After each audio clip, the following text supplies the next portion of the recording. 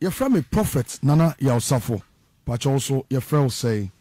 My patch your friend me Veronica Ananga Anas. Veronica Ananga Anas. Ananga Anas. Ananga ni your nickname ana. My patch me surname. O surname. Oh okay, okay. Me madam for you school never na Mangala. But on the any nickname. In any Ananga ne yase. Nice one. But what did you say? I'm a bachelor, me want me early 30s. Oh, early 30s. Okay, okay. Let's say between 31 to 34. How baby sound ashe. Nice one, nice one. Bachelor, you work Roberto. A bachelor, mobile gatanga. Ah, okay, okay. Ufri North. A bachelor. Okay. Come up, no mama chasing. Me papa and mommy, or my baby. Oh, Kafra. And a minu, no. You use why? Okay. Until you want to come or someone. Okay, no more qua, sorry. Papa no mam no qua. Oh, okay. Why not a sumbusum? Papa no mamina. No more omocoso and as a monks are some bosom. Me pacho bosom nakasano. It's a fear. A bosom will be a fee.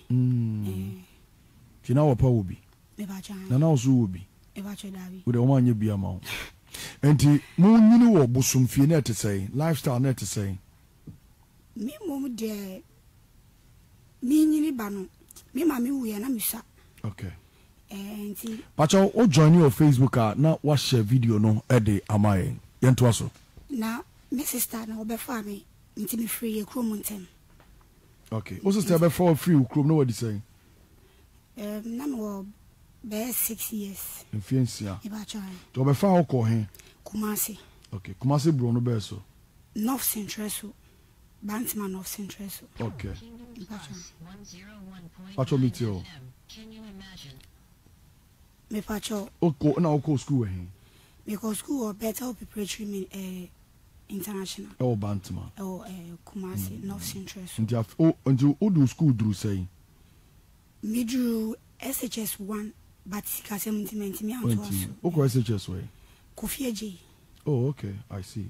Oh Asanteman Temo. I see.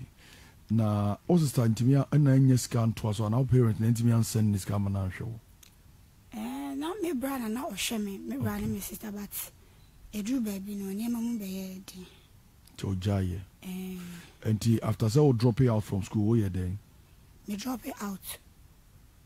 Me not mean she. Actually, when she had you be why yes she amount. Manya she na me ye juma me sister momu no emoton okay nti no na me o Kumasi hono now no moton no sisters no okay very well and come on na also no be chain papa mpacho eradi inshallah amen dedi kameda ora Yesu Kristo ase amen because e ono na we bi sa e kwan we e de amame amen de to so mienu so me beba one papa shi se me frem no ma popo muti mama me sa platform kesi we say me nyame ma emeche erade asem de di kanso etoso so meda me ma me ba ko wo ashaiman ye friend mama redeemer ye nyina ye friend daddy a e woni nkwanhye ene ne futu ade bi on so de mame e na sister Lydia omu nyina omu de omu paibo etamechi me da obibia ase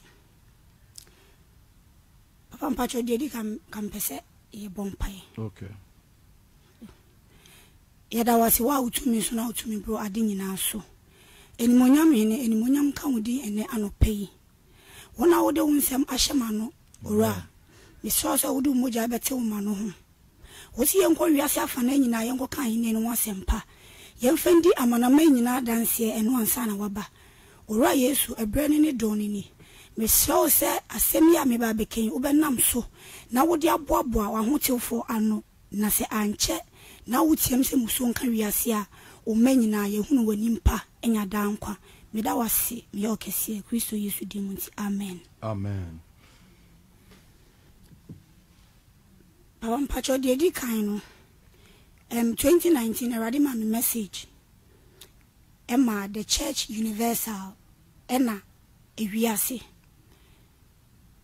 me dae ahomachi me bompa na me dae na me so dae se me nam empoano na mpoano na me nam no na me hu se esuma etse mununkum e di obema bi echi nti asema me kan se mo se esum di be me echi o na nipa na meni omugya ono mo hu esum na bema be menimu no okay ona mompona no enti mitani am sa hwe na esum na kata nipa nyina so esum na du wiase nyina wiase nyina yesum hu dan na wo nipa de mo yan se tender strike ye na ora yesu yi no adi e wo wiem enti mo abo pono mienu aye abo pono ti se de abo pono de cho in ransom do no egum okay gusuma mo se no stone na ye de aye door sa na obeso che okay as table plate okay stone plate okay enti ocho gusu say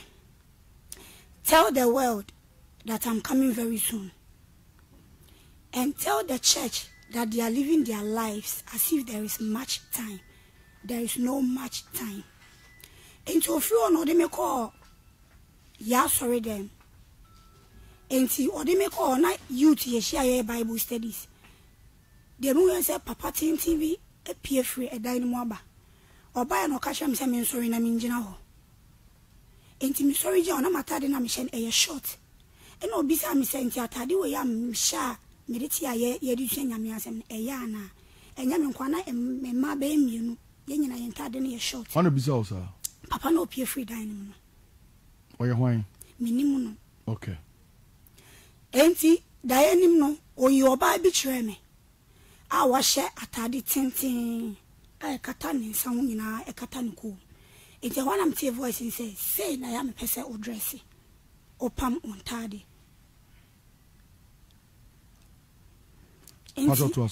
Inti me sorry no na ebi wa me kwa evangelism a me ka but enye ba bia na me dru a me ka ena de tosu mienu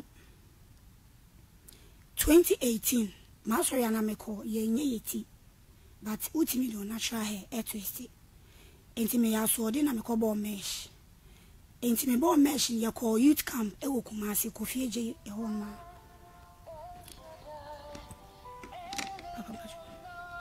Acho do my phone why me so. Acho me tell. Intim pacho ye koye no. Na sa time na wo se me ko boy su. E ho na me tell voice say untimi fasa etire we ko boy su. Aje se wasane. Inti na me so me mpese mesane wo camp na se amana to obi sintidua. Inti me imagine say back to Accra na masane. Inti ye ba ye no 2 weeks time I'm answering. Me too, and you may be around 5 thereabout. And I'm a voice and say, Utino Sunny. And I'm a coffee scissors and I'm teacher meeting. And I'm a sunny, Papa. Me sunny meeting and I'm meeting a light. I'm saying, and they will meet me ha hasa. And me sunny tin and I'm a good ball him. And then make us as a man from good ball him. Fakwa bontina question. Enti me di mienu kwa bonti na me di matches esum and I started say eshi enti eshi no me da me ho akọ no se menko gina ho kopim se nwi ne be hia da na enso ansa na wakọ nam so adiesa enwi ba ko pe me di gogu bole ma me fan gogu bole ko hye no ma hye no so wo se mi nsa o adiesa nti me ko inside adicha na be hye me sorry anopa tutu ma hu mani mpo and I nene sakasa chem se kwa bontin ko hye enwi na eno a wo hye ko hye ahia na enti afa e ba for the third time na misuro enti mi ko nyina mi yese preocupe aso bi jam echi a wo sumi papa me ni bo enwi no so na me twa hwe fom ade because enwi na me hye na bia da ne owo how I don't know ena owo no so na adane no owo ne size nti se enwi ni size na mabo no owo ne color nti se enwi ni color ana mabo really yes enti ema mi koto na mi ntimi nanti me da for mo be 15 minutes voice amete ya ne se wo se waso ye den owo ne na egu ti so owo enwi ne na ahye na ne features na dane wo wa na se hu se wo wa nkasa mi koye na nkasa no Nam em say Radi person mami hunte nyini nyina anhye. Ebi anhye. Ehye na anhye enwie. Okay. Aha nti me ko na ba bi ahye a owo no so hye ma ofra enwi no. Hey.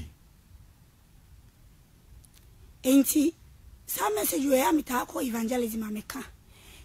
Me ka we de atu enuanu mu manofo. Say mesh na omobo nyina eyo wonko a. Eyo wonko a. Ebe wa adwin say wo bo life, but enye life na wo bo death. How? Because e de be ko say yem. Coin beso. Because e Awurade achiwade. O kan 1 Peter chapter 3 verse 3 na. O say ema ya hyehye de enye hunamani de enye mesawo anasika hye. Nemo we ye mani nye akoma mu nipa empro mu. Enti no Awurade no wama yenyi dada. You don't need mama water me to make you beautiful. And a papa patch de tosu biom. Before we call the next one, so the young time I would do any boss or no. Now say a bia dane wo. Enyi na ahye na dane wo na wo wonso hyem bia. Wahye. Se chiremu kakra kire me. Owo no me koye no na owo no so hyem. A ono so ahye bia wanhye ni na ahye. Ne part ahye. Ba no wo. Wo no kan ni no. Enti voice na meti me ni boss na me twahwe na me ntimi nante. Me po che. Because of their 2 minutes no meant me and video so. Okay, na good ti so no. Now o tie ti bibi wo tri mu ana. Actually me ko bo tini wi na me pie free salon no. Me ko na say edom di mechi. Edom. Ai. Me feel say edom bi di mechi. How? You say what voices? Inti voice am ti and say woni say ade a wakwakoye eye chiwade. But na yam say minsan but asodi inti mansane. Inti tan so say wo say me ko bo esu na rade me kasa say sa tire ni minti me fan ko bo esu. Na ujaye. Inti ade say me sane ai. Then I was inti wa na usane. Me ana me sane. Na usane no wan Philip bibia se bia wo hyemu ana asesen. Man Philip adia me feel and say na me tina a light.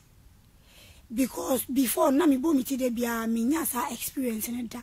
Say sa da no kwa me sane me tinwe na me tina ha me yese me hwade na say me kon wabu say akwala fofora ne kon enjina yem. Nti na me wona say enwi ya me boy endorse sa na dan na me ti ayesa ha sa.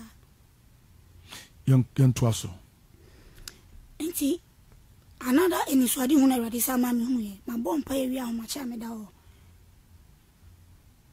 And now because I send the pictures be what to me. Me pacho ma sending me no, but enyi ni de nem say me delete. What do you catch say me old pictures ni na me delete. Okay. In free me phone so. Enti eben fasa old picture me say it me differentiate the new life no and the old life. That is why me say this are pictures ne go no. Baby a ofriba any baby a waba be drew sese ya. And team patch all join you on Facebook now watch share video no edi amaye and edi mon fan share light out inti ye buy ya na asante ko nti mon fan share na mon share video no enfama me patch all Ebenezer mon fa the pictures the old pictures na engo na mon fan to the new pictures ne current situation ni mon fan to ho emame whilst amene no edi nkomo patch eni nkomo inti me patch me former church na me ko no Awurade me fro no de me ba me new church ya me hom sisia. Obisi a friend of Charlotte Oduro. Also what she's saying is true. God showed it to me 7th August 2020. Ono so e confirm ono nia wo hu ye de ono so ahu. Inshanka Awurade. Okay, patcho ye nto aso. Inti me new church asia maba upstairs revival. E also ye mbo yeti. Yemfa ye natural hair and twist it. Inti me ba mu fofo no na me twist me ti no. E no mo ka kire me so mensane. But na me pese me de ko empaibo mu. Enti ahomache ba ko so ma bompa area me da o enisade hu na me hu say abaya bia boniti. Or the colors me nsana abo pink, lemon green, and black. Enti me hu demon bi. Why it say ni suna ese koto. And I was a spider. Nanitinu, it is any petty. na nwi na egu ni ti so na ye wowo enti me je ona se me kuta me mobile phone na me hwe so de me hu ya ne se abaya ni ti na wabɔ ne nyina dane awowo na awowo no mo dane na amaman e wo awowo no ho enti girl no hu se ni ti na dane awowo na wodi mirika edwane opo bi amana sane amano enti me ni boss me enti me ahwe enti me twa mani akohwe nche na me hu se sister bi nso de ono ankasa ne natural hair atwist eno nso dane owo. Okay, I say obetimi asa send a picture na momo a enso omo ensanka eti whilst I work asano na ohwe na o send momo inti natural hair no nso dane owo inti mani tie no manti ase na mse rade enyi ni de minim se eyowo because eno wa mama hu da but we dey ona ni natural hair no dey abo adenti na eno so adane owo enti me bompa no nyame nkonko ka kira mi se konro twist no ni nyina no eye nsuo na se eno moye mo dey aba asase so enti se wo dey utimi kra e twist ya spiritual no eyowo. Okay, enti me picture na ma send ya momo no na first me ye me natural hair no sa na tie and I obetimi bi a chrem kra metimi dey a camera no bi chrem na me angasa. Okay. Eyetu. Okay. Baby ana maye meeting dey dem delete ni nyina anti. Okay. We cry time ana chese abrabo no yeye. Yeye kakra mpono no. Hu awrade ye. Sada nkwa me jan so dem na me twa picture. Sa picture we. Okay. Awe na wo bian so den we. We you abasa ho sa. Okay, very well. Na sa tam ye ni efra. Enti no asema nya wo nkonko ka kira me ne se ni nyina no omo invent ye ewo eponase enti se wo do natural hair no kra ebo no konro na wo de twist ya spiritual no eyowo ena ma me kotwitwa meti no to the level a meti me enunu. Okay. Ena I think 2 months ago so enu so mabon pere me da ho da yesumu na me hu se ya ye empoboa bebre e mampoboa nko a ena perfume ni di see red enti me say demon bi da perfume no so wa bie ni nan mu mienu ene ye de tam kokko asa ni nantem ya de etam entuma ena oda perfume no enti asema onyame nkonko ka kire me ne say sa perfume we ni nyina efri eponase na eba na obi bi obekwa akotobi na odi begu ne ho no edwaman hu mbewura ni mu se odi spray na okotwem wo baabi na nipa no mahua no se omunya nkrofo a nyame hu mti omumu a omuhua sent ne keka edwaman hu no ebewura omumu amomu so start se omumbo edwaman enti misemi nuanu ma empoboa bebre aba de nyame ma me hu ye na meka ukoto a bompa yegusu nipa de ede abehye mpoboa yenka se obi anja mpoboa hye but ukoto a bompa yegusu se bebia efri ba no de omudi ewem se wo hya edwama bi bewura wo mu ana wo ye kristoni a ebebra ohun ma brabo ase no ewade emfa ni moja no ente. Amen. Sister beda se oni abeche asem no ne o aso no ontie na utie nso a ebetumi aboa wo Yakupon enhirawo why pacho last one. Okay. Say ebi on but say a time in tea. Okay. Me chicha so me mamenka two pe message for designers. Okay. Me call fashion school e o Pokeswear. Okay, fashion school. Pokeswear. Okay. Pokeswear. E o Ashaiman Lebanon.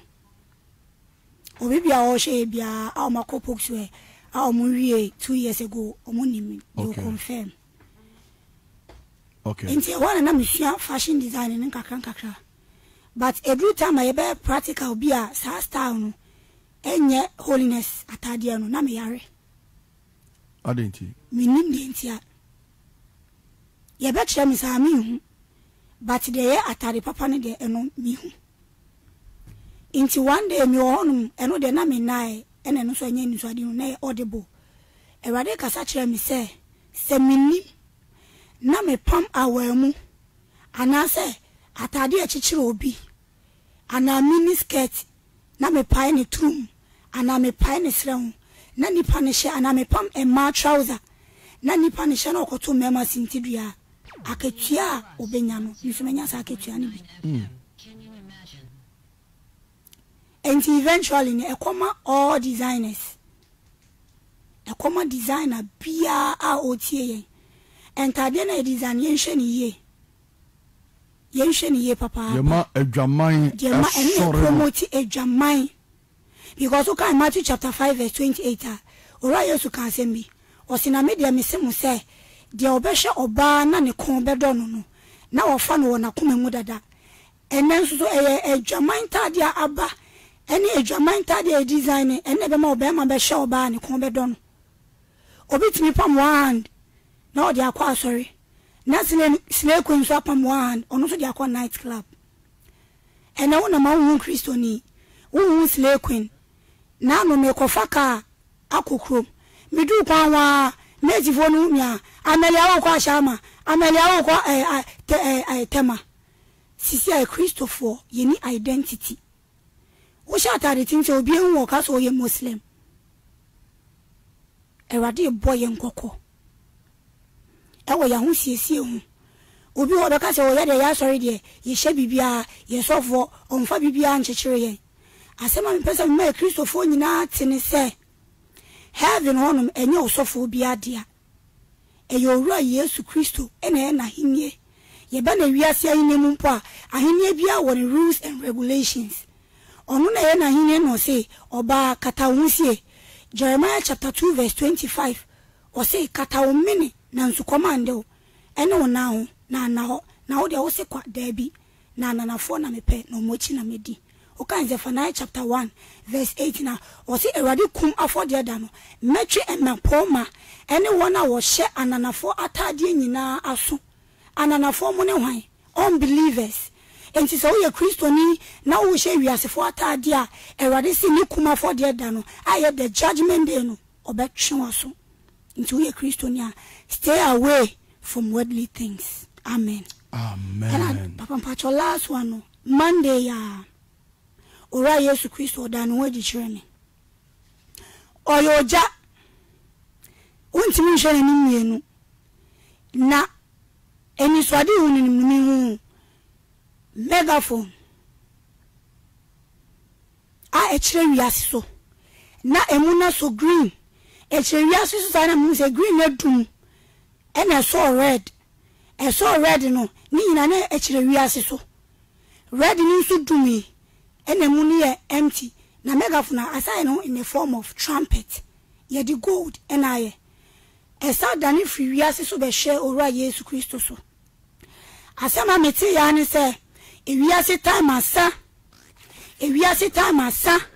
meba munkona munkoka asem no odofo awutie me